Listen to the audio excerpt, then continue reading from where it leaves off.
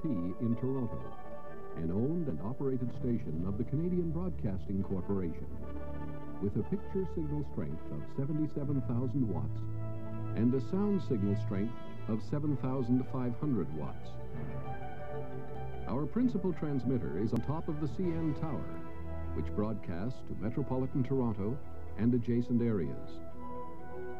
Repeat transmitters extend our broadcast area to include Wawa, White River, Hornpain, Manitouage, Beardmore, and Geraldton.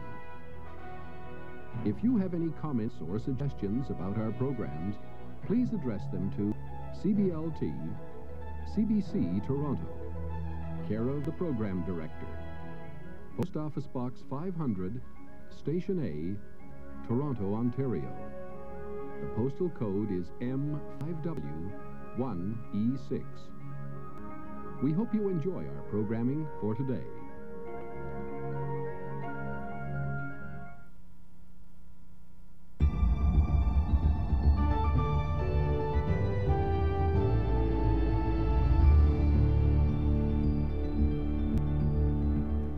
The Mulroney government is the target of angry public service strikers, but Canadians bear the brunt as day 2 of the walkout begins. Good morning, I'm Joanne Stick. And you're watching the CBC Morning News live from News World Halifax. Good morning, I'm George Boyd. And later this hour, we'll go live to Ottawa for the latest news in the PSAC strike. More details now in the news. I'm Joanne. Joanne? Thanks, George. The nationwide strike by federal public servants is entering its second day today, and that means Canadians can expect more problems if they need this is usually provided by the striking employees. Yesterday, the strikers caused havoc in many locations, blocking roads, airports, and government offices. But the president of the Treasury Board says Ottawa won't be legislating the employees back to work, at least not yet. Gilles Wazelle says services that are still being maintained, but many other services are not. Alan Garr has more on the story. Public servants walked out from coast to coast. In Halifax, they tied up the harbor and they tied up the airport. In Ottawa, there were some problems holding the line, although this contract worker got nothing but grief when he tried to cross. And merchants in Vancouver picketed the picketers, said the picket line was hurting business.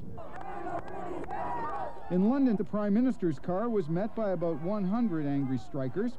He was on the way to a Tory fundraiser. Members of his cabinet who tried to walk through the line needed police protection. The government says there will be no... We don't sleep, we hardly eat. Paul Carvalho, CBC News, Huntington.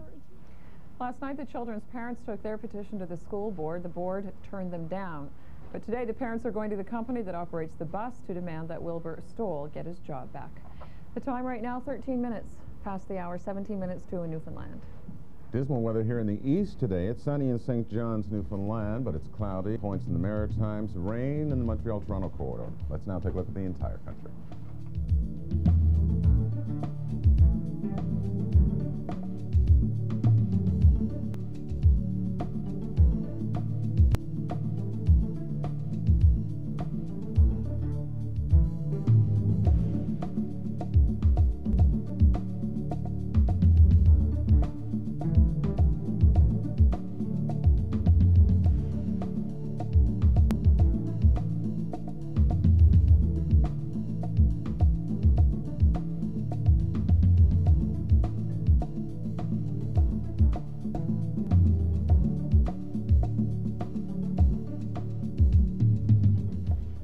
The Boston Red Sox gained a little ground on the Jays. The Bo Sox moved to within 5 games of Toronto after beating Cleveland last night, 4-3. Toronto and Detroit pay off. The Jays will be opening a series at home tonight against the Seattle Mariners, and the Tigers and the Bo Sox start a 2-game series so they can beat each other for a while. In the NL, the Expos made it 5 in a row, beating the New York Mets 4-3. LA still has a half-game lead over Atlanta in the NL West. To update you there, Canada clinched first place in the round-robin portion of the Canada Cup. Canada tied the Soviets 3-all in Quebec City last night. Eric Lindros got a few boos, but there were cheers when he scored Canada's first goal of the game. The Swedes beat the Czechs 5-2, and the Americans beat the Finns by a score of 4-3. Canada will be meeting Sweden in the semifinals on Thursday. And officials in Indianapolis expect boxer Mike Tyson to show up later this week and post bail. Tyson has been indicted in Indiana on rape charges. That is Sports Notes. We'll have details and highlights for you in about 20 minutes. When we return... Go ahead, go ahead. When we return to the overseas market, our business commentator Pat Ballin will stop by. You're with the CBC Morning News live from Newsworld Halifax. We'll be right back.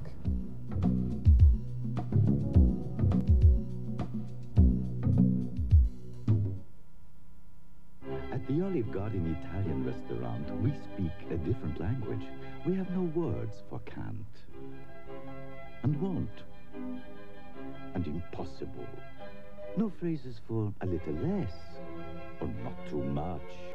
In fact, we don't know the meaning of enough. Some would say speaking a different language can make all the difference in the world. The Olive Garden Italian restaurant, where all the best of Italy is yours. Since 1989, more than 200,000 students have been inspired by the film educational program. From backstage to onstage, students have experienced an informative look at the magnificent Canadian production of The Phantom of the Opera. It's a lesson they will never forget.